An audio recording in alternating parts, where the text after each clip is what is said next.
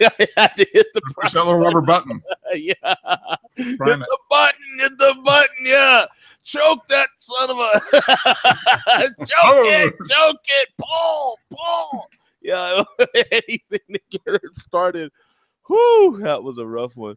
Hey, welcome to Share a Beer Show 417. Wow. So we are back again and better than ever, I think, on this Tuesday, June 20th. I don't know about in your particular neck of the woods, but I think I don't actually watch the news, but I think just from people that I talk to across the country, it seems like you're experiencing warm weather everywhere. You know, I know we are for sure. We're hitting. I think today is supposed to be one. Yeah, it actually. Yeah, according to my watch, it says it's 121 here. So. Oh my God. But you know what, Tom? My favorite part is I'll be going to work here in a couple hours, and they're gonna piss and moan about how hot it's been all day, and I tell them, you know, the bright spot to that, I was at home in the AC all day. So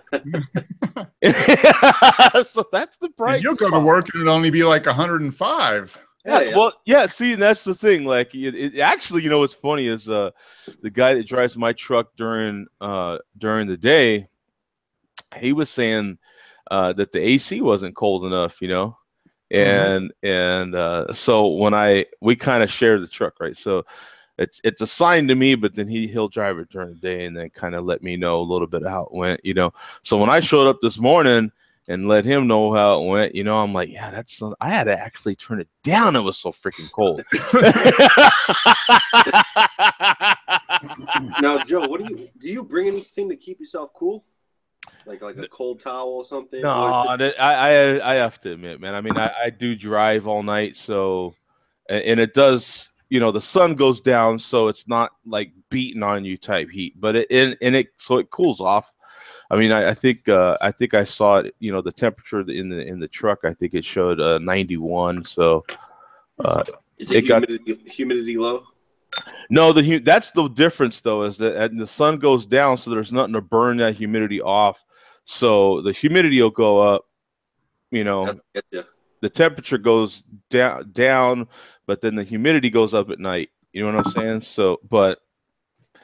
You know, it's still not even close to as bad as those guys have it during the day, man. Yeah, it's the real deal here, man. That heat is the real deal. You know. Yep, it is. It is brutal, man. Yeah. So, yeah. If you step outside, I matter of fact, when my company I had some company this weekend, and I told them, I'm like, you know, they're looking out my back windows into the backyard, and I go, see how beautiful that looks. It looks so beautiful. Go out there and open that slider and get you some realization, man. Go out there and get you some of that, because that is awful. Yep. You literally live in the desert, right? Yeah, yeah. This is the desert, yeah. Yeah, this is it. To keep in mind, though, I always have lived in the desert. I mean, Albuquerque's the desert as well. It's just the high desert, which is a different. When you add the desert plus elevation, that's a whole different kind of deal. But yeah, no, this is the real deal, man. This heat is crazy. Earth lives in a pretty much the same climate, just in California. He lives in the California desert, and it's 121 at his house too, he says in the chat. So yeah, the Earth is very familiar with, we live in pretty much the same climate. You got throwing 121 around like it's pancakes. Yeah, well, the thing of it is like, okay, let's fast forward about 6 months, 8 months from now. Yeah. When you're actually going to tell me, oh yeah, it's -10. I mean, yeah, you know, and I'll just be thinking like, when it's still 70 here, and I'll be thinking like, that I can't even, like, as a matter of fact, you guys were talking just like a month or so ago about snow, and I was like, yeah, like, it's still snowing. It's freaking 100. You know what I'm saying? So it's all relative to where you're at. You know, I mean, it's if you're in a cold climate, you're going to wear a jacket. You're just going to adjust. I mean, and it's the same thing here. You're going to sweat. Actually, I threw on the same shirt I had, and that's a common thing you see here is people with sweat lines because So I try to rub the sweat off. But yeah, it's just the nature of the beast. You're gonna walk. If you come to Phoenix, especially this time of year, or if you go to the Palm Desert in California, any sort of desert, Southwest desert, carry water. Telling you, you don't even want to break down on the side of the road without water. You got to carry water. So just a little tip. Hey, head coach, how you doing, man? We got Earth and head coach in there, and so Bum, what you drinking, my friend? I just opened up from the new Sierra Nevada Beer Camp Across the World pack. I didn't buy the pack. I haven't seen it yet, but just from what I read, there was a lot of them in there that the styles didn't appeal to me. I found a place with single bottles, and I picked out the one that was most up my alley. It's the Camp Out Porter. Oh, okay. All these are collaboration with breweries around the world, and this is quite an expensive 12-pack. Oh, is it really? Okay. Yeah. Yeah, I saw it in the store, and it was like $25 here for a 12-pack. Did you call that Beer Camp Porter or something? Beer Camp Across the World. Across the world. It's called Camp Out Porter. Okay, Camp Out Porter. Having this in my fairly new Sierra glass, it's pretty neat. Oh, I like that glass. It's nice, yeah. It's got all their year-rounders mentioned on it. The Otravez Pale Ale, et cetera, et cetera. Oh. Oddly enough, though, it doesn't have their porter and stout mentioned anywhere on here, and those are constants for them. So that's a can glass, but not a barrel glass. It's goes in a little at the top, but it's not like the other stout glasses that we have. Doesn't have the indentations like where the barrel staves go. Yeah, it's like that Albuquerque Brewer IPA Fest one. Right. Yeah.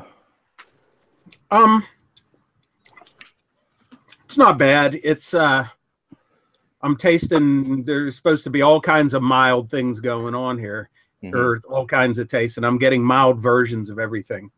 It's fairly thin for a porter, and when I cracked it, there was barely any hiss. Little undercarbonated, fairly thin. Is it still pretty cold? Or yeah, it's been out of the fridge for maybe about 20 minutes. Okay. Okay, so yeah, you're getting That's good. Yeah. It's not bad. I could fake my way through the tasting notes. I have a big long rate beer review here that I could let me show the get the light roasted chocolate. exactly. Light cigar aroma. Cuban cigar aroma. Let's talk about this one. This is we're playing off the camping theme of beer camp with a beer we're calling Camp Out Porter that evokes the flavors of marshmallow. Oh, by the way, this is beercamp.sierranevada.com. That's the website for this. Okay. But the beer features special ingredients such as malt smoked over Hanukkah wood, a tree native to New Zealand, and Manuka. So you've got Manuka honey as well. Okay. Additionally, it contains beechwood honey from California, and what is that?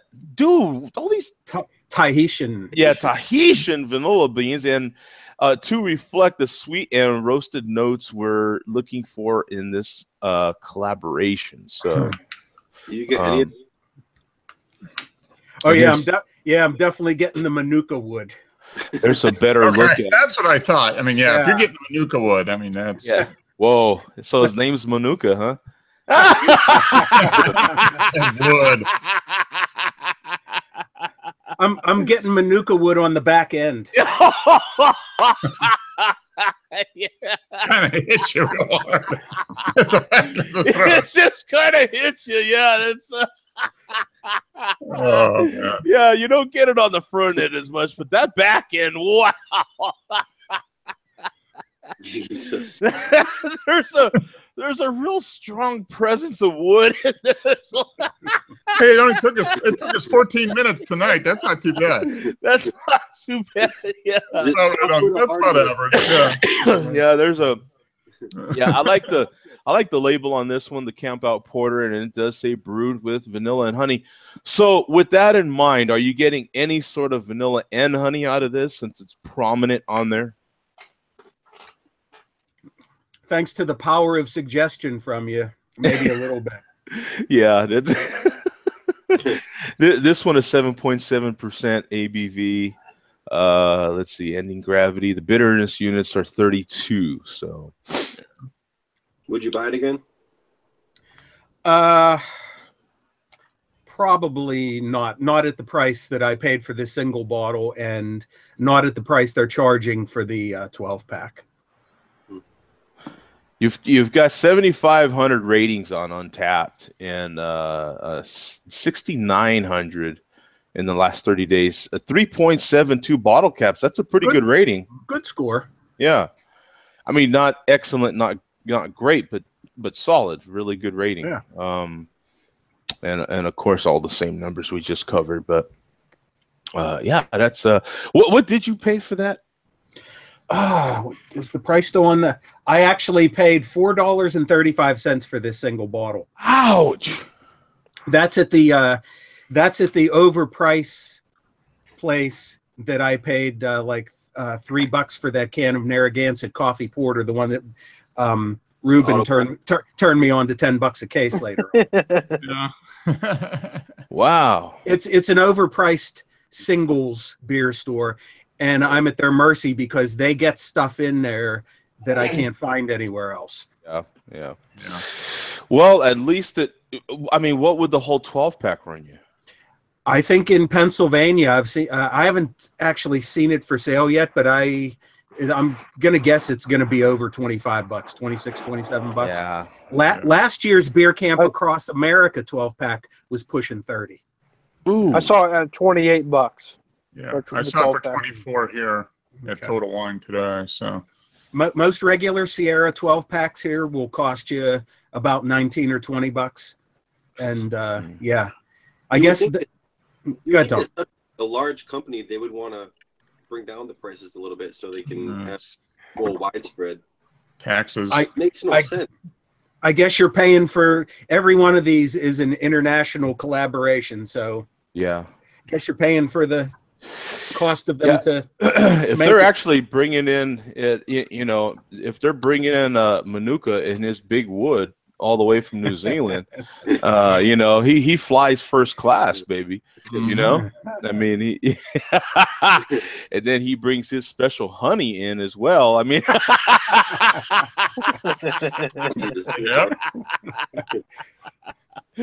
takes a while to produce that much honey, that's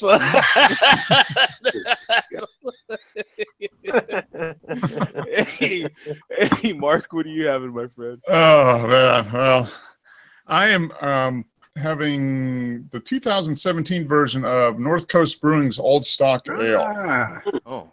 Oh, I've never had that. I picked up a 4-pack of this for, I think it was $11.99. So, not bad. Yeah, it's 11%. Good beer. It's good. Yeah. What style is that? An old ale. So Brune, old ale. Yeah. I'm not very familiar with the old ale. To be honest. Oh, you're not? Really? Yeah, it's called like an alt ale in Germany. Yeah. So if you have, an alt beer. Yeah, there was almost no foam, a nice hiss, but carbonation looks okay, but not a lot of, I gotta take a picture of this thing,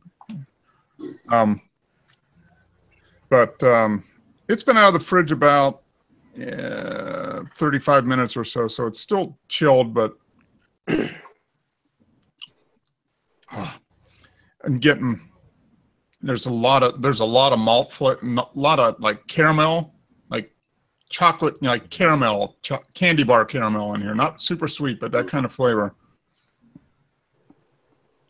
A little bit of, I'm getting some smokiness, some spiciness. Yeah, and it's pretty light though. I mean, it's not thin, but it's a little lighter than I would think. And you can taste the alcohol a little bit. It's not hot, but it's, I guess, warm as far as the alcohol.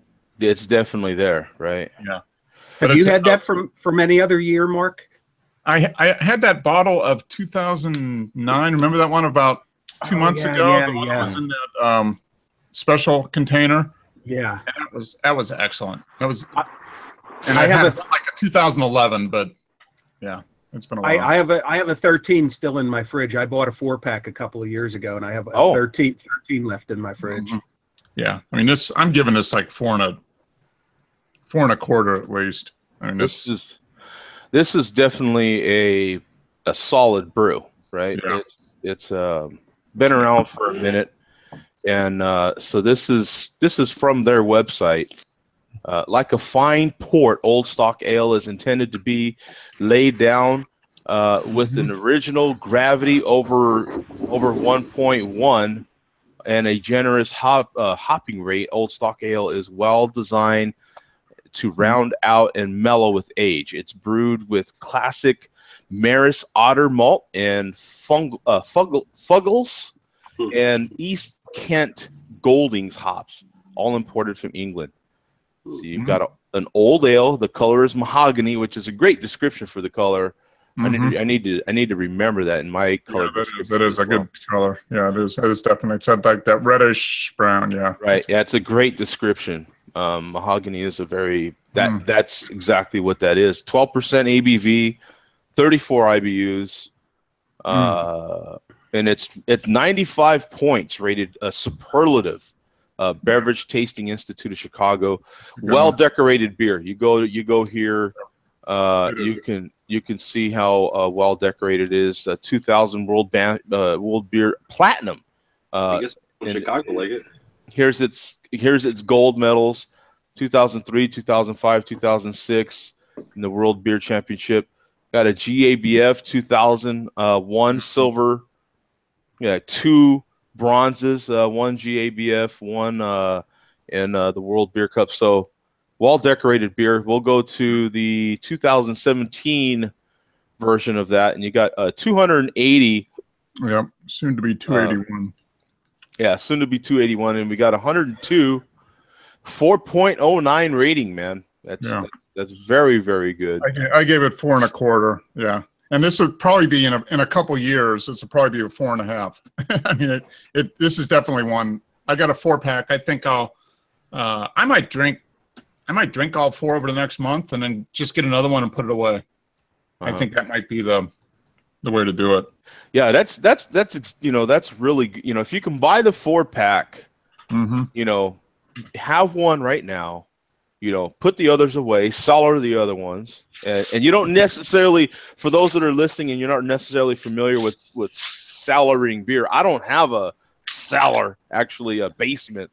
It just means like a dark room. You could even put it in a closet. I mean, some people do. If you have an extra room in your house, some people just put them in the bottom of the closet there. It just needs to be dark and kind of a cool place, and you can cellar those beers there. Whoops. Yeah. But it's good to put the other 3 away. Maybe in 6 months, sample another one. Maybe in a year, sample another one, and then in 2 years, sample that last one. Yeah, and I think you get AGs in your cellar too. I got some of those. Yes. I wondered I was going to ask if you've had these before. Yes, I still have them. I have the pack. I got the pack, and we all sampled them this weekend. Actually, they're fantastic. Really? Okay. I bet it'll go good with the beer too.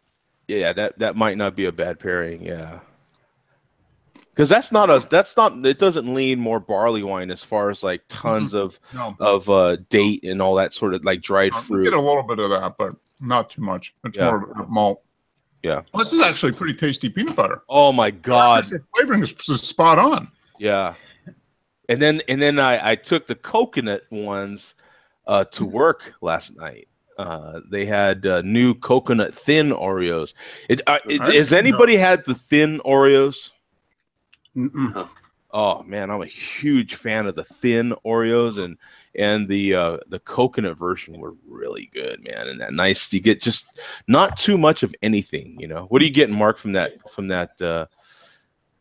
peanut butter Oreos is the one he had, in case anybody didn't. It's pretty sweet, pretty good peanut butter. The old ale, it's an okay pairing. It kind of overpowers the peanut butter. The peanut butter is so sweet, but I think it's the like the fruit that's in here it's okay. I think it'd be better with a stout.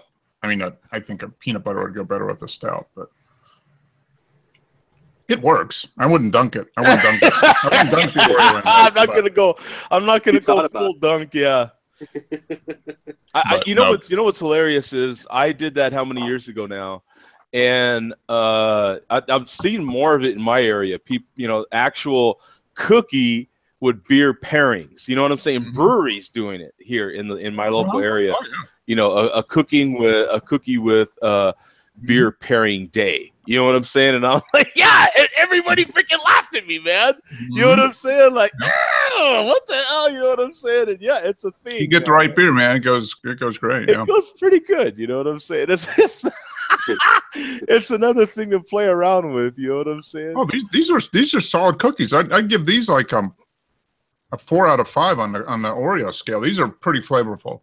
Those are some good Oreo. If you're a peanut butter fan and you're that Reese's fan, you definitely got to get those, because they had the Reese's ones and they're different. They're a little different than the Reese's. Okay, this tastes pretty close to Reese's to me. Yeah, I'm a peanut butter fanatic, and for some reason, I have not tried those yet. I always pass them by on the shelf, maybe because they're not a limited edition. I always keep saying, I'll buy them next week. I'll buy them next week. Yeah, they're good. not if you like limited. peanut butter, these are pretty authentic artificial peanut butter flavor. And you can tell too, because it's a bigger pack, so it's not that small limited 15 edition. ounces. So how many cookies are here? I don't know. What is there, like cookies or something 30? like that? Probably, yeah, because the small pack is 20. Okay, I want to see what they have for. Yeah, I don't see any. Oh, does it have peanut butter? No. That would be oh, it does. There's peanuts. Yeah, there's peanut butter. Actual peanut butter in it. I'm surprised. Yeah, they're pretty good. They're pretty tasty. So, for those of you that don't know, I do. I am a little bit of a Oreo enthusiast as well. So on top of everything else, it's I actually had 2 cookies has 1 gram of fiber, so I'm good. I have to admit, I had one of my first ciders this weekend as well. Oh, really? Yeah, the company brought some ciders, and so you might see a cider. You know, more than likely, you'll see a cider review coming from me. One of the big ones, I think it was Red's apple cider, whatever it was. It was all right, you know, pretty. You know, we had that, and then they had bought champagne too, so I had champagne, and you know. You all fan? I went full pinky out, baby. Full, you know what I'm saying? Full pinky out, man. Yeah, all the way. I didn't tuck the pinky under the stem or nothing. I'll boom, get that thing out there, man. Make it loud, make it proud. Yeah, exactly, man. You know what I'm saying? Yeah, it's Pride month, isn't it, baby? Yeah. Full pinky, boom. You know what I'm saying? Yes. We're here. We're gay. Get used to it.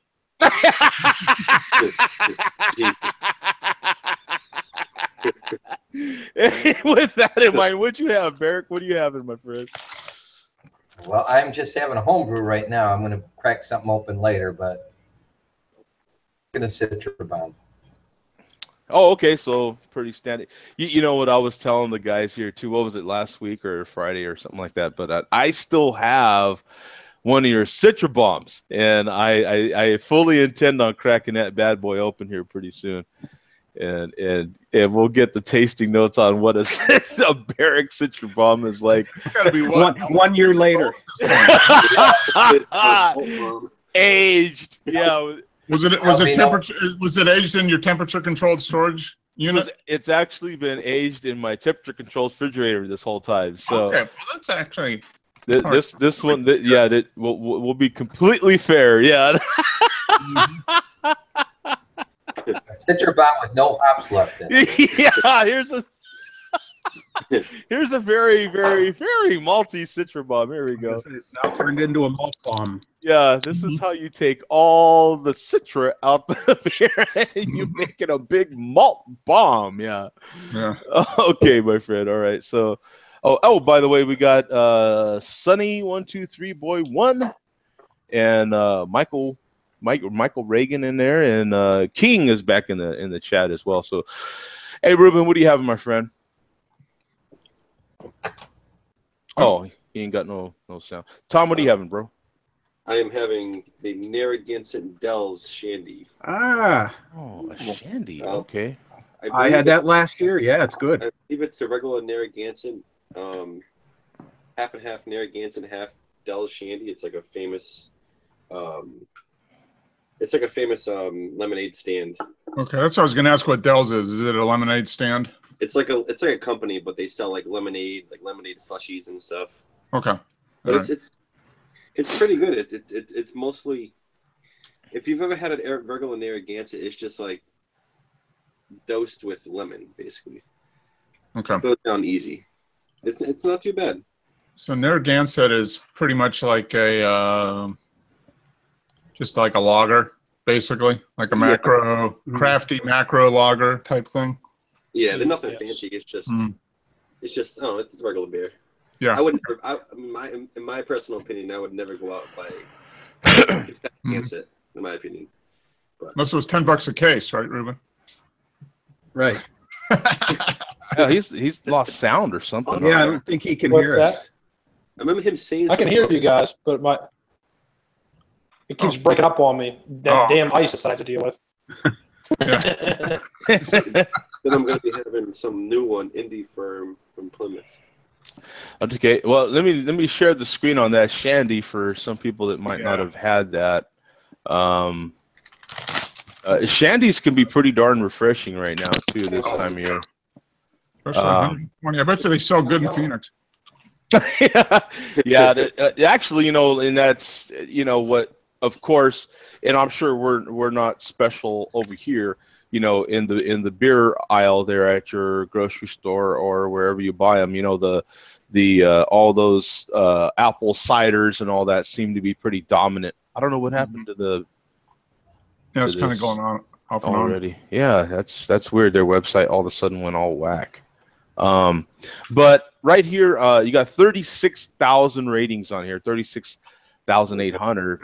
1,500 in the last 30 days, 3.46 bottle caps,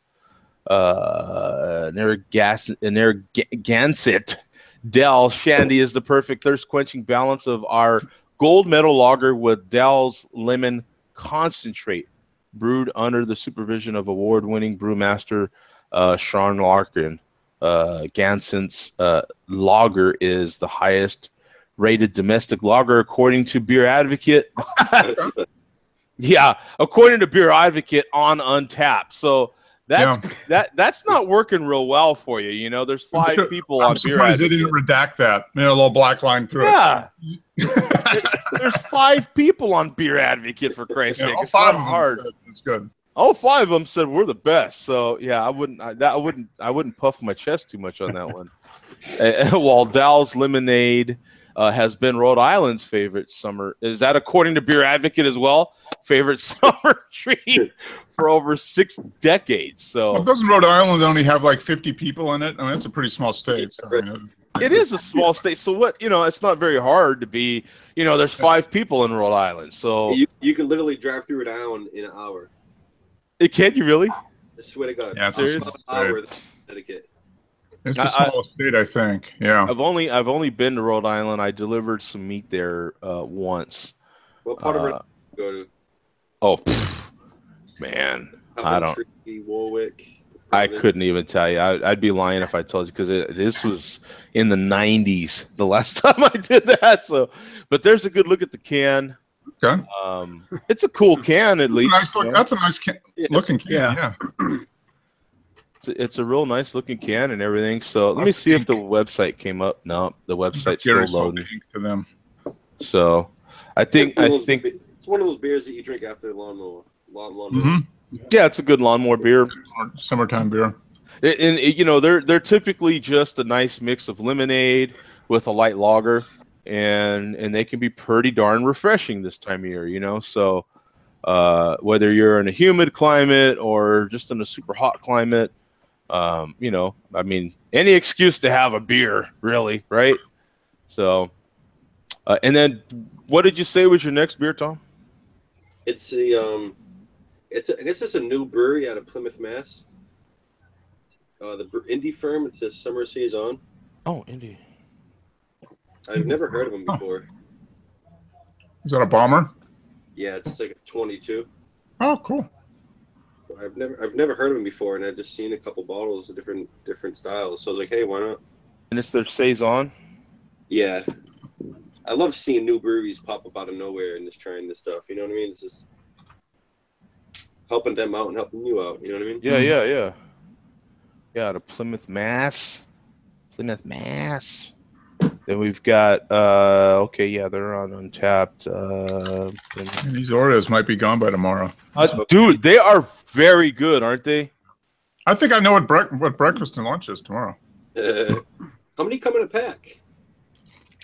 Counted. I think. Let's see. It says he might have quit looking. There's 30 cookies per pack. Yeah, because if I eat all 30 tonight, that's only 4,200 calories. That's not too bad. You eat that's like 3 days of calories. You know what? Is that new. Is that a summer saison or the beer terrain saison? It's here summer. Okay. Yeah, because I'm showing two different, but now they're on Untapped here, so we'll go with that one. Let's see, you've got 223 total ratings on here, 17 in the last 30 days.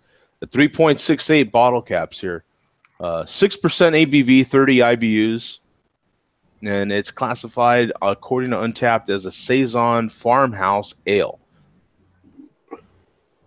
See, saison is one of those styles that a lot of people are turned off about it. They don't want that. It's like a little sour. It's a little dry. Yeah. Mm-hmm. A lot of people want hoppy or malty. You know what I mean? Yeah, saisons can be kind of sour and kind of funky sometimes too. Mm-hmm.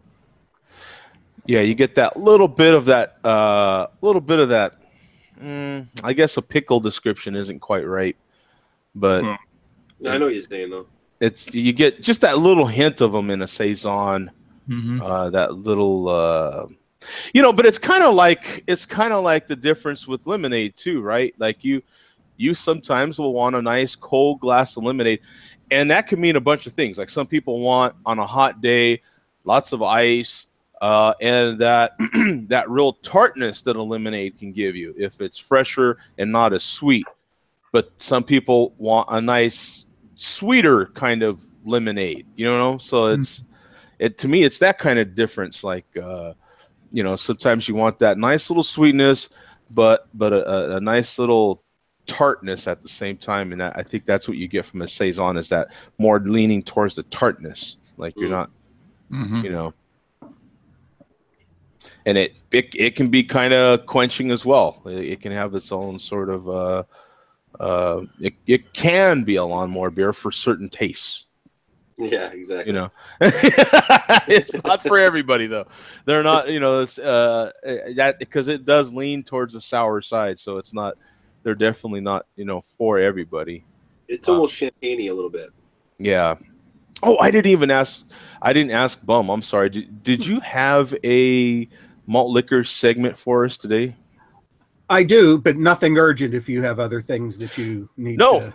No, absolutely. Today, now would be usually not show up as the malt liquor update. I mean, really. Yeah. We all look forward to the, you know, Billy D presence, you know, in the show. That he's kind of the bright spot now. He's kind of the Sure. I always have some type of gossip. So. Oh yeah. Yeah, there's Billy. Yeah. We need some theme music for Billy D. Yeah, we're gonna have to have some sort of theme music there for Billy D, man. But this is the Billy D appearance in the show, man. We have our celebrity appearance in here every week. Yep, see, he agrees. See, yeah. Yep. Yeah, a few little notes here and there from the world of malt liquor. I was hoping that Barrick would be back in time for this, because I did, after the show last week, I did send him my master's thesis. Oh, you did? Yes, I did. I just got them. Oh, okay? So you haven't had a chance to brush up on Malt Liquor 101 yet. Okay, you'll just have to muddle your way through this update then. And then How long are the videos approximately? I sent you one that's like a compilation of Steel Worldwide's best. It's most of the stuff that you guys saw that I sent you on Google Plus. You only have to watch the first few minutes to get the hang of it. It's a few varying lengths. You don't have to watch all the way through to get it. I just thought a couple samplings of some of the different guys. But did you read my Malt Liquor 101 manifesto? I just saw your. Oh, okay, because I sent it all last Tuesday, I think. This reminds me of like how I didn't get it. To the student being Yeah. like you didn't read it? Yeah. The test is today. It's right now. We're testing now. You not getting it until today is no excuse. Yeah. My dog ate it. Who demerits? That's one extra 40 ounce for you. Good. I'm putting your name on the board. Don't do it again, or I'll have to call your mother. Exactly. Go see the principal. Oh, Jesus. Go see a principal. Smith thinks you're so Yeah, smart. yeah, Mr. Smarty Pants. Yeah. Well, anyway, in the world of malt liquor this week, Jay Vega, who I told you hasn't been as active as he has been over the last few years, he just posted another video, and it almost has me wondering. I told you he did a video with Tony Bennett playing in the background last week. Oh, yeah. He did a new one, and the song that he played was Frank Sinatra, I Did It My Way. Oh. And he has been threatening. He's been threatening to retire for a while now. He said he was going to retire after 1,000 videos, and I think he's around 1,200. And I've heard him mention before that he's going to stop. So until I see another video from him, that almost makes you wonder. Just, if you're going to do your last malt liquor video, what song would be the most appropriate for you to go out on? Yeah, that would be the one right there. I Did It My Way. Yeah. Mm-hmm. Yeah. So, So also, as all of you know, and Barrick, you will eventually know, the arch enemy of the MLDC is Dorf 68. Oh, Dorf. Oh, yeah. Oh, man. Yeah. Dorf. Just pick, Barrick, pick any malt liquor video from any of these guys, and you will see them cuss out Dorf. Most of them, some of them have cussing out of Dorf in the video title. Falstaff Brewing, in his description of his channel, describes it as a pro malt liquor, pro Ballantine ale, anti craft beer, anti homebrew, anti Dorf channel. Yeah. So funny, because the Dorf guy hasn't been in like 8 years. Yeah. God, I'm well- looking at your email on the thing. You wrote a fucking book. Told you that was my master's thesis. Yeah.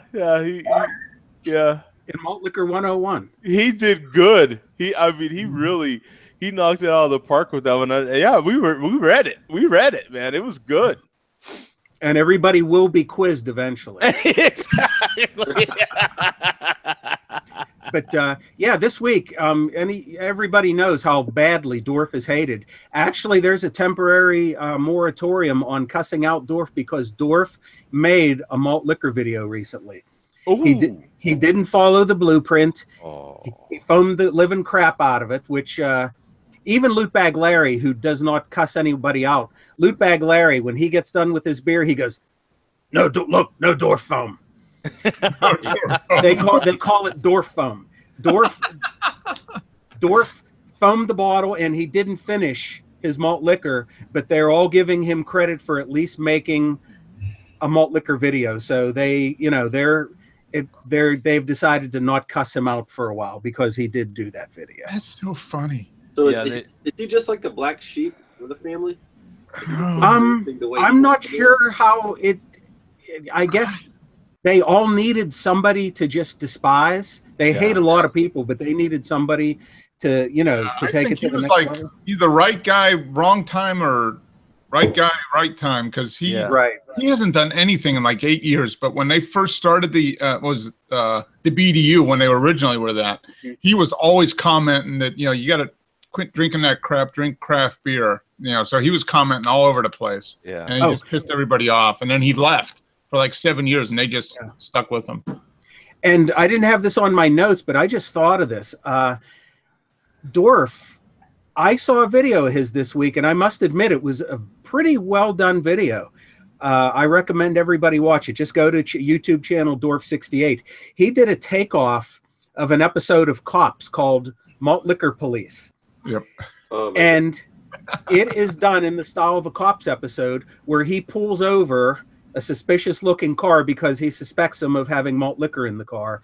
And he's narrating it like a cop does in his car. He goes, we got to get this dangerous malt liquor off the streets. It's a dangerous substance, causes hangovers, causes people to make horrible videos. Malt liquor must be gotten off the streets. And he pulls over this guy, and he confiscates his malt liquor. And Dorf is playing the cop, and Dorf says, okay, sir, I'm going to let you go this time, but do me a favor. From now on, drink craft beer. And he hands the driver a 6-pack of Sierra Nevada Pale Ale. That's funny. And the most amazing thing about the video is Dorf is actually driving an authentic, unmarked police car. I think it's a Crown Vic. I could not believe it. It's like, where did he get access to this police car? Here's Dorf getting it. Wow, getting in a nice Cadillac. Yeah. Oh, that's his newest. Yeah, that's his newest video. Yeah, he did this a week ago, June 12th. Yeah, this is the video that they decided to cut him a break on because he does drink malt liquor, not inside the Cadillac. And he covered the license plate. Smart guy. Yeah. Oh, is that the police car? Watch when he drives. Is that the police car? It looks like the Crown Vic. It is. Yeah, it is. It is. That's the one. Cameo. That's the one he used in the malt liquor cops video. You can buy those in auction. Like sometimes you see people with. Okay, I get. He must have then. Okay. Yeah. So this is the cops malt liquor patrol video right here. Yeah. And he actually uses the cops as the intro. Oh God. That's awesome. He went all out. Yeah. No, he kind of goes in deep on this. I watched this a couple months ago. It's kind of funny. And the car that he see, there we go.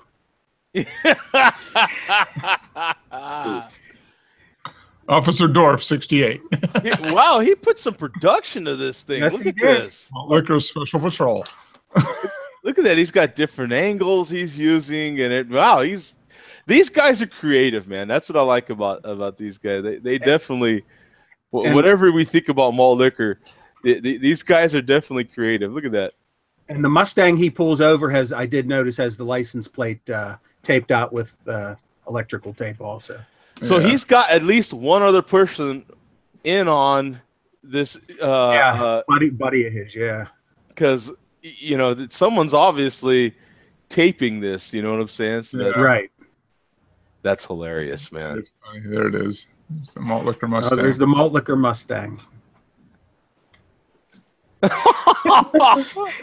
So he's got multiple people in on this, man. Yeah, that's funny. That is funny. Getting dangerous malts off the streets. Do you see his description? Yeah. That is so creative, I swear. How do you not like that? You know what I'm saying? Yeah, That that is is so creative, man. kind of pokes fun at both the craft beer and the Yeah. malt liquor. Yeah. You know? Just kind of- That is very creative. Well, thanks for that malt liquor update. I really appreciate it. That was a good one, man. He You always know? says he doesn't have much, but he always does. Yeah, he always does, man. And at least we actually got to see Dorf. yeah. Yeah. So Dorf 68 made a presence in this show as well. Michael Reagan had said that they do the same thing there. I guess SD is South Dakota. Hess and Stone did it with Girl Scout cookies. Yeah, that was a. Mhm. I definitely saw that in my area too with the Girl Scout cookies. That was a Oh, popular one. cookies. Time to have another one. All right. That was definitely a common one there. And Stuart Jones says he's having a home brew. And cheers, good beer. So anybody else got another beer before we get into the rant and raves section of the show here? I'm just going to finish off with the Deschutes Black Butte Porter, which I have a feeling Oh yeah. can't go wrong with this. I No. have a feeling I may end up liking. Well, I know I'm going to like it more than the Sierra that I just had at half the price. Yeah. We don't get the shoots out here. I really. Oh, what are you drinking there, Barry? I'm going to have me a Founders All Day IPA. Oh, okay. Yeah, another good one. Once in a while. Yeah, another very, very solid one. Yeah, That's like the full beer of that wants flavor. the, session IPA craze. It's got a good flavor, but it's like I think it's 4.7. I think.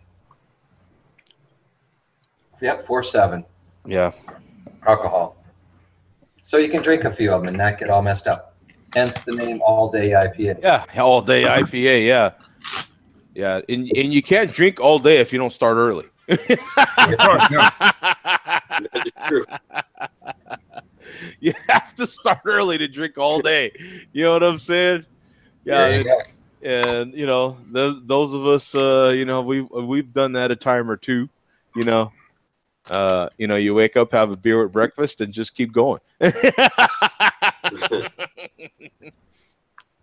I mean, when breakfast is in the beer name, right? You got to drink it, right? Yeah, because you've got, you You know, get breakfast out. Yeah.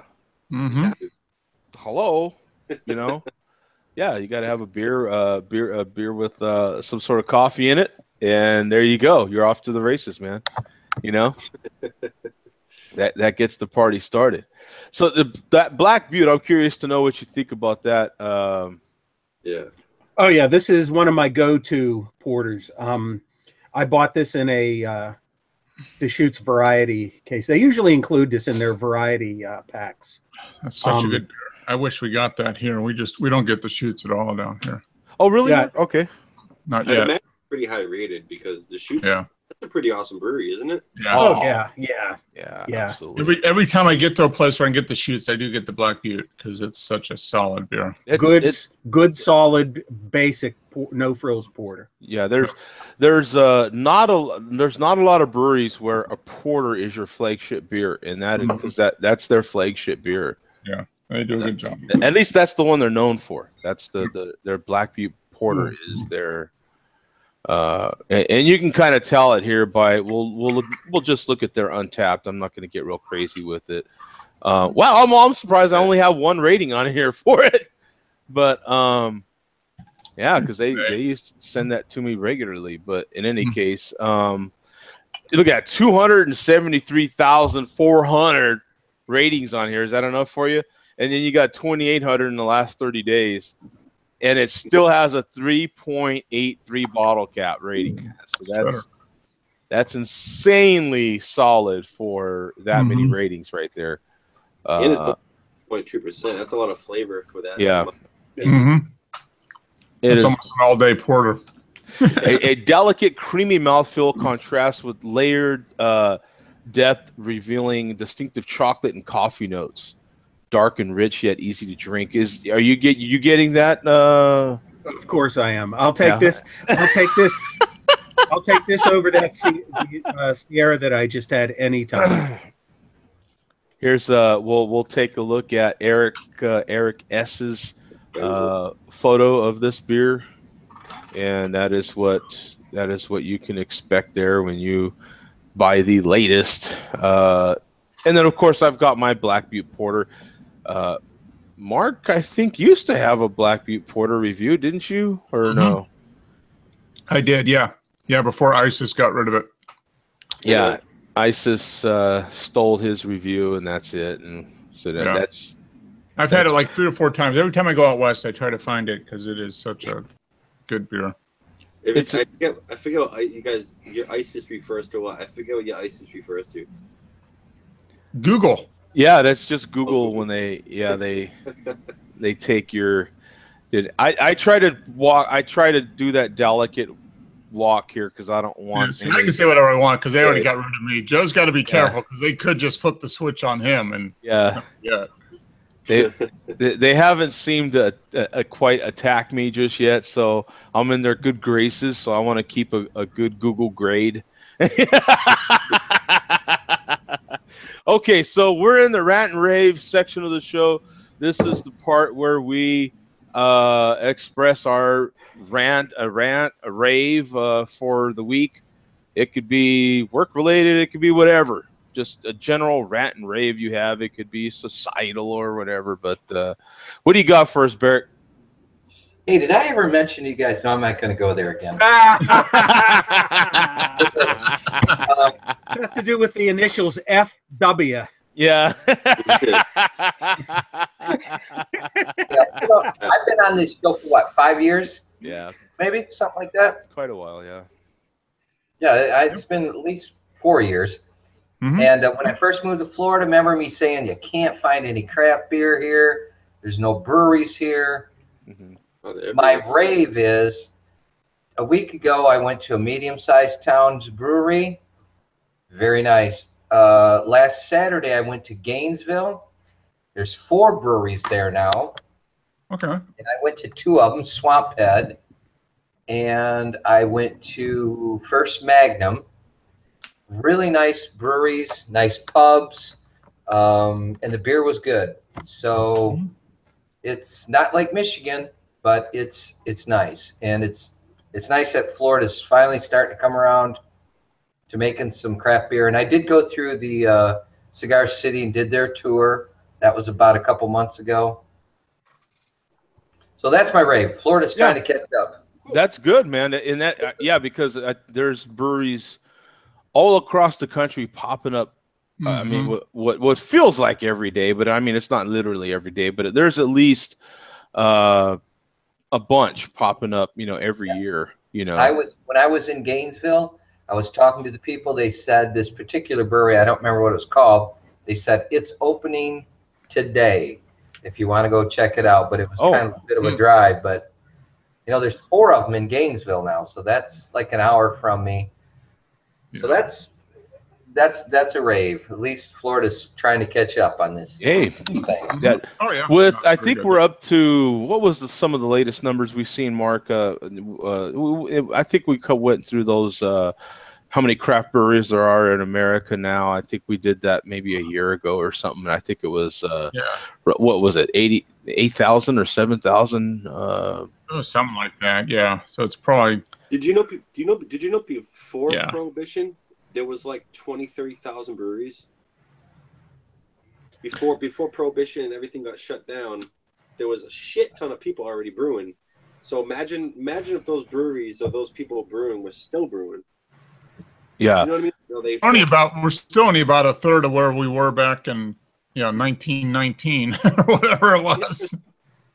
Had a brewery. I mean, that's pretty much it. I mean, every town had a brewer and a pub. They brewed their own beer. That was it. Well, that's like Michigan now. I mean, hell, little tiny towns have breweries. But hey, we're starting to wake up here and get a few of them. So, and I was reading something about one opening in Fort Myers today. So awesome, good thing. That is. That's terrific. That's good, man. Yeah. Well, thanks for that rave for once. Yeah. Hey, Bum, what do you got for us, my friend? A rant or a rave? Just a small rant this time. I guess the same Comcast gremlins that are currently plaguing Ruben right now that is preventing him from being on the show right now. Those same Comcast gremlins were plaguing me all day long. My internet was out for hours at a time, and even during the course of the show, I went out a couple of times for about 10 seconds. Fortunately, it didn't happen when I was in the middle of talking, and hopefully it's not happening right now, and I'm not aware of it. Yeah, he's Talking to no one. Exactly. Yeah. That's it. You know, if you call them and then if you complain about breakages in your internet, you can get a reimbursement for a certain amount of time. Really? Even for an hour here and an hour there? If you tell them for like a couple days, you know, you can bullshit. Mm-hmm. A couple days or like 3, 4, 5 days, and be like, "Hey, my internet has been working." They'll help you out a little bit. I try not to talk to any of those people if I can help it. Yeah. I can't blame you. I don't blame you. And Mark, you got a rant or a rave for us? Me? I have. If any, I don't. Are any of you golf fans at all? No.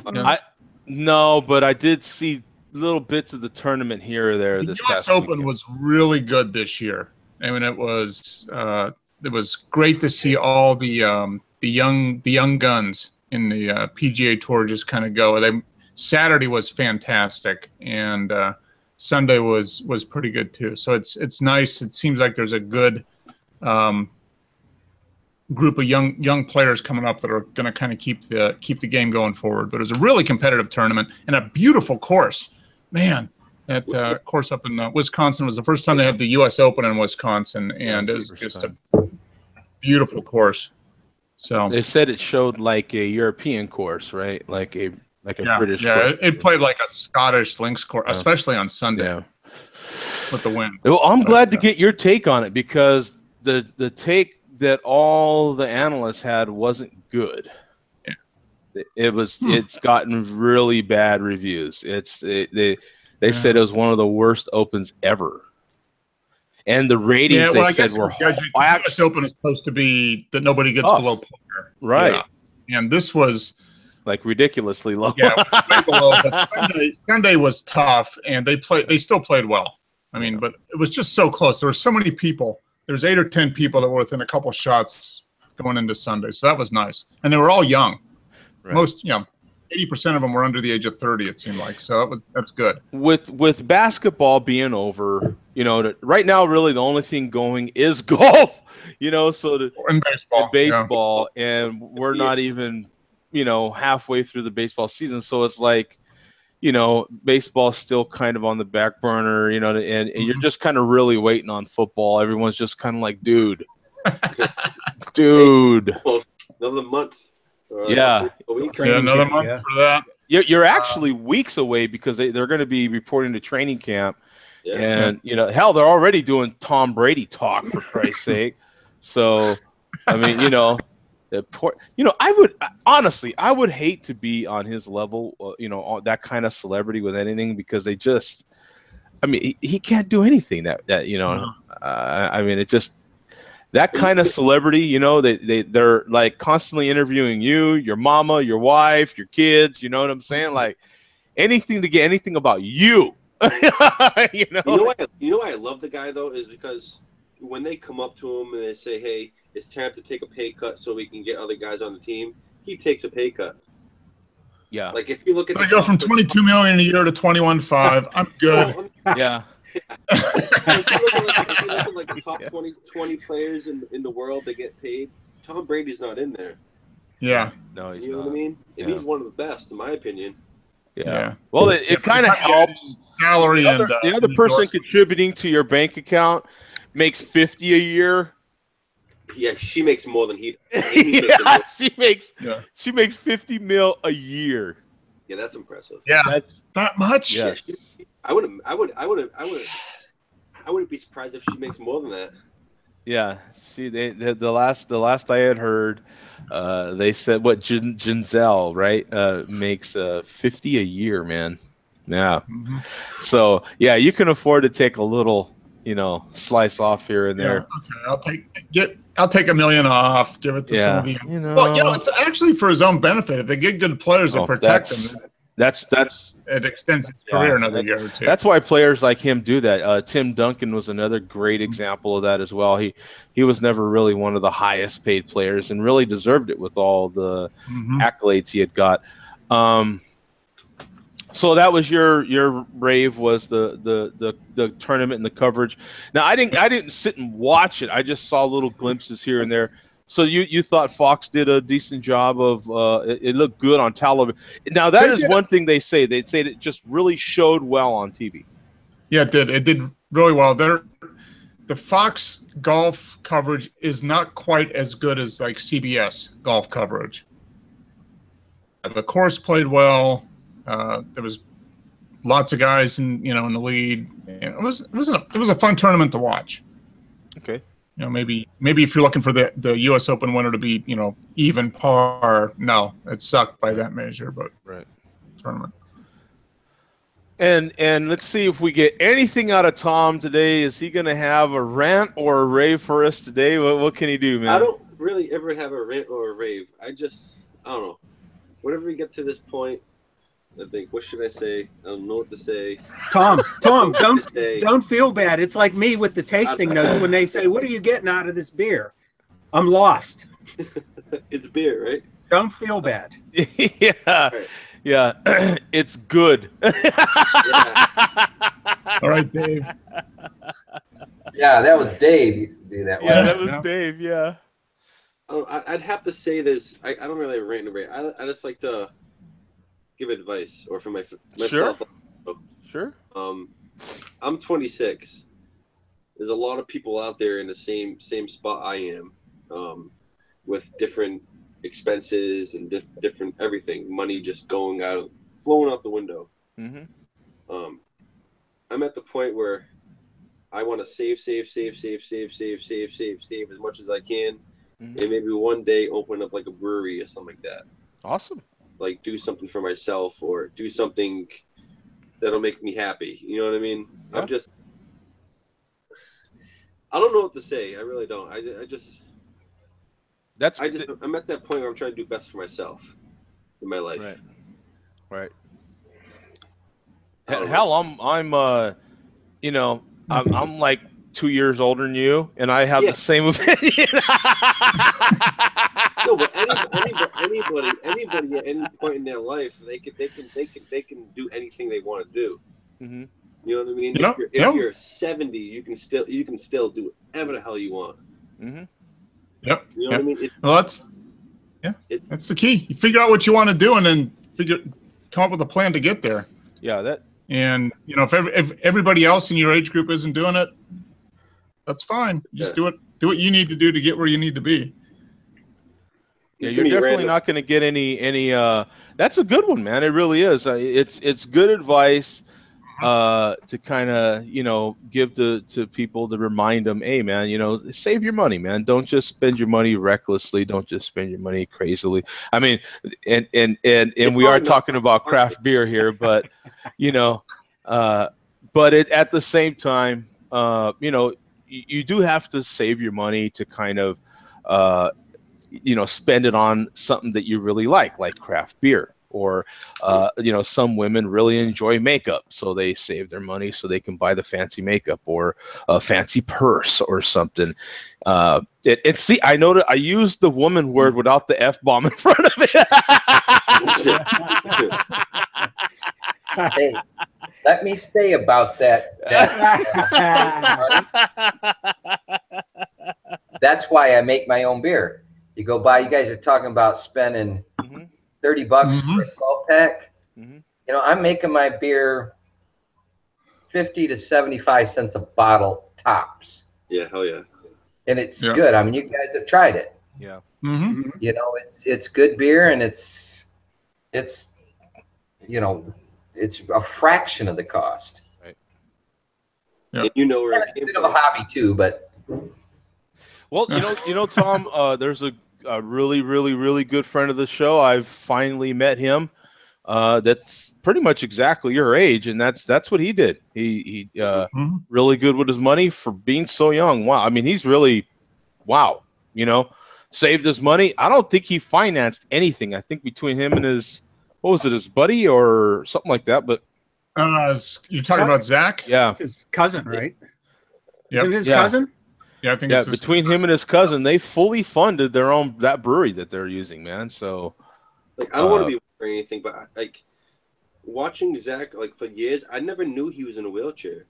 yeah.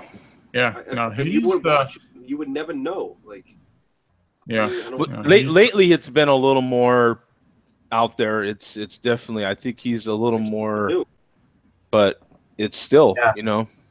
Yeah, no, he's definitely grabbed life by the balls and said, Yeah. "This is what I want to do," and Yeah.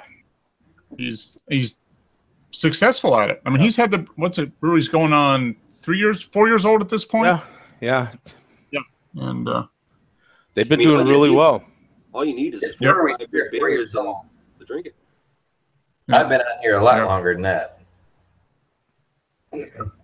Yeah, well, he was on the show for probably going on almost 2 years before he actually started the brewery. So, like 2011 and opened a brewery 2013 or 2000. yeah, because it. I think, yeah. There was a whole year of just him filling out paperwork. Oh, it was. Remember that? I think I actually think that he was. I think he was right on that edge too. I think like if Tom were to start said brewery, let's say the end of this year, like he's going to start filing paperwork to start his own brewery towards the end of this year. Tom's going to have a way easier process, I think, than Zach did. I think he was on that fine line of legislation being that much tougher. Now I know here in Arizona they're making it much well. Some of the cities here in the Phoenix area are making it easier to get said brewery started. You know, they want to be kind of they're thinking about it more, not so much as you're making beer, but more like you're another small business and we want that. You know, we want to encourage that. So just really expensive. Like, say you'd open up a brewery. Say if you owned a bar out in New York City. Like, say you had a bar in New York City. It's $1 million to sell liquor or sell beer. For the license. Oh yeah, the license. Yeah, for the city. Yeah. I mean, out here, my area, it's probably like $100,000. But that depends on the area. It's expensive.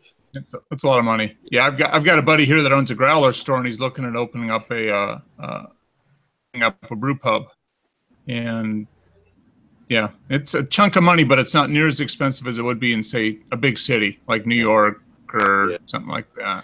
Well, and actually, Tom, I got to correct you on that because it's only about $500,000 to get the license, and it's the other half to grease the pocket. So Keep everybody happy. Yeah, to make sure your application goes right on through. You know what I'm saying? Yeah, that's why it costs $1 million. You know? So in your business plan, you have to put an allotment for greasing pockets there. Well, the sad reality is that's true. No matter what, there's always some of that goes on. Yeah, it just has to. It has to. There's a little marketing expense. Yeah, there's a little greasing of the pockets that goes on there. Yeah. So yeah, my rave would be just waiting on the NFL to start, man. I mean, I'm just I'm one of those anxious NFL fans that's just dying to. You've got about 40 days probably. Doesn't really things start up like August 1st when really they get going on camps and stuff. Yeah. Well, yeah, and the preseason gets going and everything. So yeah, it's as a season ticket holder, I'm anxious to get my tickets, and they don't generally come out for another month. The last week in July is typically when they mail out your tickets, and so and then you get like a little kid that knows he's going to Disneyland. Woo-hoo! Yeah! So when Joe gets his tickets, then we know football season is right around the corner. Yeah. Then you're like, yay, football! I can live again! Yay! Hey Joe, I apologize, but what's your team? The Rams. Thank you. I will take those apologies. Yeah, they're Yeah, they actually, and I had both Cardinal and Rams season tickets last season, but I let the Rams go because it's just so expensive. And it'd be different if they played differently. But man, I mean, it's to go. It's not only the cost of the ticket though is what I factor in.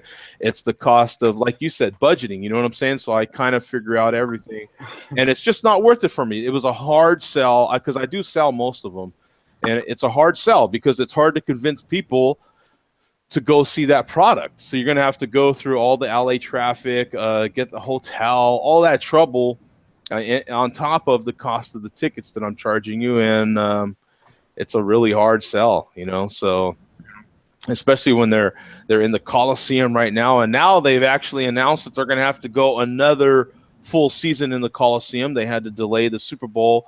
I think now, I think Dallas got that Super Bowl now. I think they switched years.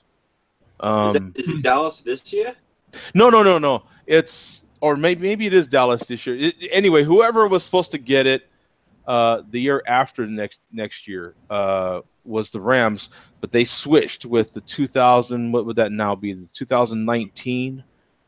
So they switched Super Bowls. The Rams did with, maybe it's Tampa or something. I don't know, but in any case, they switched Super Bowls because it got delayed with all the rain that they had in LA. So it's just a really tough sell anyway. So I gave up those tickets. And they've been begging me back ever since, and I'm like, man, I couldn't be happier that I got rid of them because it's just going to be a tough sell. But I have the Cardinal tickets because they're the same division, so the Rams play here once a year. So I still see the Rams as the way I look at it. And if you've ever been to Cardinal Stadium here, well, it's actually what is it? University of Phoenix Stadium, but it's man, it's a great. I've seen people from the East Coast come out here. You know, I've seen all different sorts of people come, and they all say the same thing. Wow, what a stadium! You know, so it's a great experience here for sure. So they've got the roof on with the AC blasting. So that's awesome. It's just so much fun. Quick question. How much is a beer? Oh, please. Depending on the size of the beer you get, you know what I'm saying? But they're roughly, maybe how big a pour is that? I want to say maybe 16 or 20 ounce pour. $8. You know, you go to Gillette Stadium, $14 for a beer. Really? You know what? I have to be honest. I haven't ordered a beer in years. I don't go to games and drink. You actually go to watch the game? You're like one of the 8 people there that watch the game. Yeah. I order. You know why? Because I'm a little bit of a nerd about stuff, collectibles, and they have the collectible souvenir cup. Well, they have a souvenir cup for beer, soda, and popcorn. But I like to get every once in a while I'll get a popcorn just for the souvenir bucket. Give the popcorn to a kid or something, and I'm like, just give me back that bucket.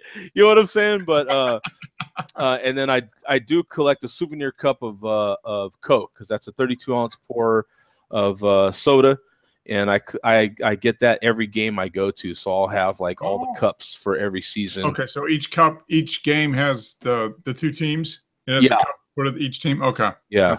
That's awesome. So they're cool. They're kind of that little sort of thing. So when you turn the cup, that stuff moves in the cup. Oh, okay. You know what I'm saying? Okay. So not bad for $6, right? How much is it? Like $6? No, you know what? I gave you the price on the souvenir cup of soda. So like, I don't know actually what a cost of a beer is. So it's got to be more than that. But a lot of stadiums are pretty darn similar as far as what they charge.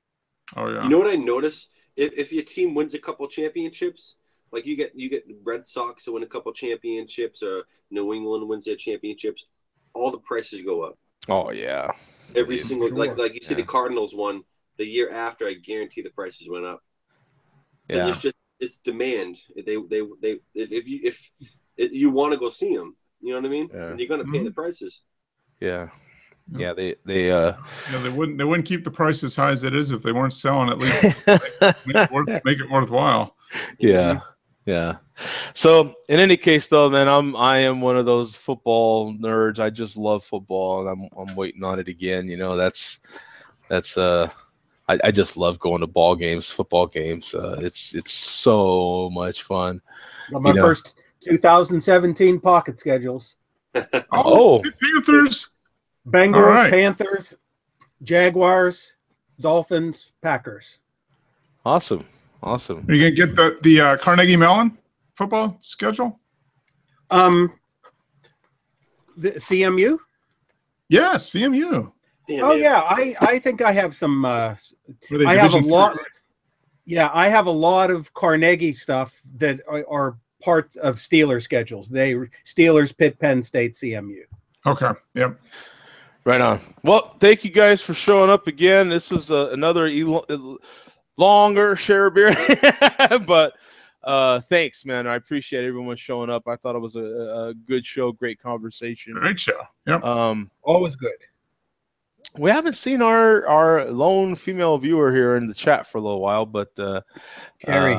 yeah, Carrie hasn't been here 2 weeks, right? But nonetheless, Come still back, a really Carrie. Add some class to the show. come back. We need you. But nonetheless, still a very good chat room going this week.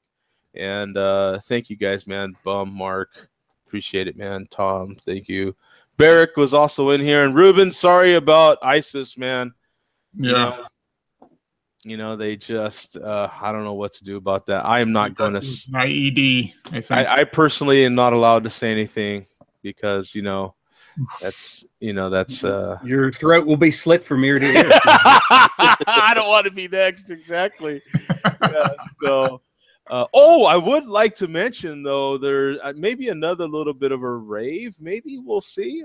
Just more of a general comment on I believe Amazon's just going to have world domination here before we know it. I mean they are in the process of buying Whole Foods and I don't know, everything else you own or want to own. I think they're just gonna buy it. Did you hear the I don't know, I guess it's a joke probably, where Bezos was home and he's like, Alexa, I want to order food from Whole Foods. Yeah. And Alexa said, Whole Foods bought. That's pretty good. It's saying that supposedly now you're going to be, like, at one point you're going to be able to buy Whole Foods food off of Amazon.com. Mm-hmm. Well, the bright spot to that, the reason I even mentioned is you were talking about finances and that I am really, really big into finances, not as much as our friend Mark here, but I am really big into saving money and stuff like that. One of the reasons I don't shop at Whole Foods, I will go there and have a beer because here in my area, Whole Foods has bars, and so I'll have a beer there occasionally. But Whole Foods is just too expensive. I just won't shop there. And Amazon did say they are going to lower the prices at Whole Foods. So Yep. Amazon has that kind of reach. They have a bigger reach than Whole Foods. They just have the niche. They have things that other stores don't have. They have. Yeah. And now that Amazon bought them, they'll have those same things, but they have more of them. More, exactly. And less price. And Amazon has what I'm hearing on my end is that Amazon, you've got Costco as the #1 retailer of organic foods, and they're going after Costco with that move. So with that move, and to me, I'm already all in with Amazon versus Costco.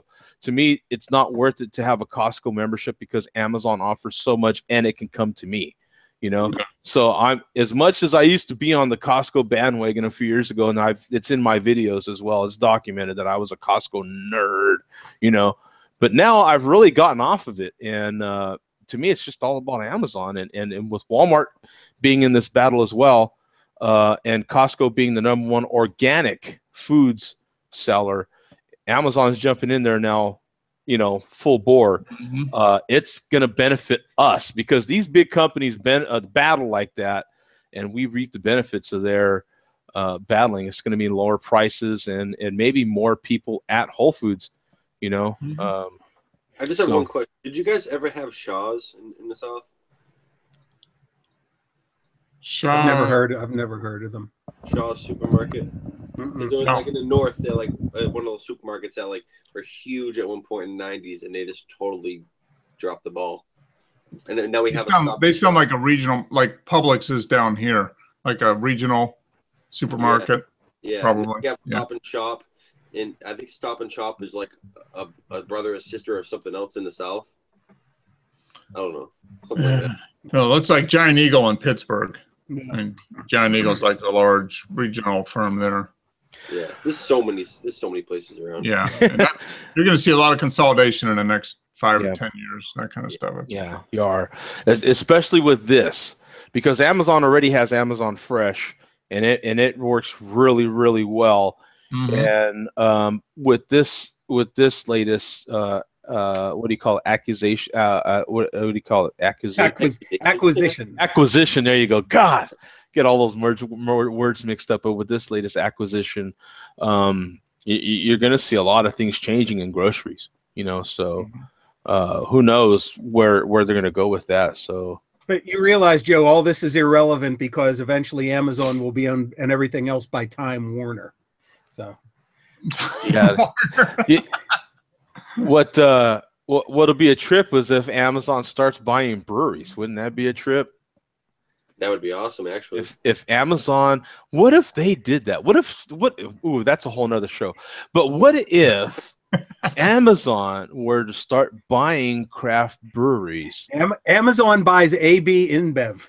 I mean, think about this. What if they were to start getting in the craft brewery business, start buying up craft breweries, and start? I mean, Amazon's got the distribution. Who's worth more, AB InBev or Amazon? Oh, it ain't even close. It ain't even close. No, Amazon's. Oh, you kidding? Oh, please. Yeah, no, they're probably have enough money to buy the limit right now. Yeah, you know what? Because you know what you don't realize, Tom, is how big Amazon's space program is. I mean, Amazon's that big. There's only 2 other people in the space game in this country other than NASA, and that's the guy that owns Tesla and the guy that owns Amazon. Walmart's another big one. Walmart is not in the space game. They ain't got that kind of money. See, what they're going to do is they're going to launch rockets into space full of stuff, and then it'll just like parachute down to your house. Yeah. I mean, they are loaded. I mean, they just have so much cash to just spend on stuff. Walmart's the largest grocer in the country, that's for sure. But and one of the largest, if not the largest, retailer in the world. But I mean, boy, Amazon's just crushing stuff. I mean, Amazon sells everything but houses and cars. Wait until no, they do sell cars. They sell cars. Yeah. No, you can buy a car on Amazon. You can buy a car on Amazon. I promise you. So they don't sell houses. Not yet. Not yet. The year we're only in June. Jesus, that would be ridiculous. If they do. They actually used to. What cars was it, Mark? The smart car or something? You could order it and they would deliver it. Actually, they tried delivering them on like the flatbed tow truck type deals with a big Amazon Prime box on it and everything. That's ridiculous. That's crazy. They don't do that anymore. But there's only a few cars, but they do sell them. Yeah. Wow. Oh yeah. Yeah, they definitely do. Over the world. Yeah. So in any case, we're out of here. Maybe that'll be an Amazon symbol up here sooner or later. I don't know. Who knows? We'll see. Sponsored by Amazon. Yeah, sponsored by Amazon here. Who knows? We should get Oreos, Amazon, and a bunch of sponsors. Yeah. We should call them up. Be like, yo, man, I just sponsored. I just advertised you. Yeah. We'll see what happens, man. Anyway, man, guys, thank you, man. Hey, we got Forceful Burrito and Sam Smith's. I've definitely reviewed that one. So if you want to check out that review, it's on there. We'll see you guys next week, man. Peace out. All right. Yeah. Laters. No good.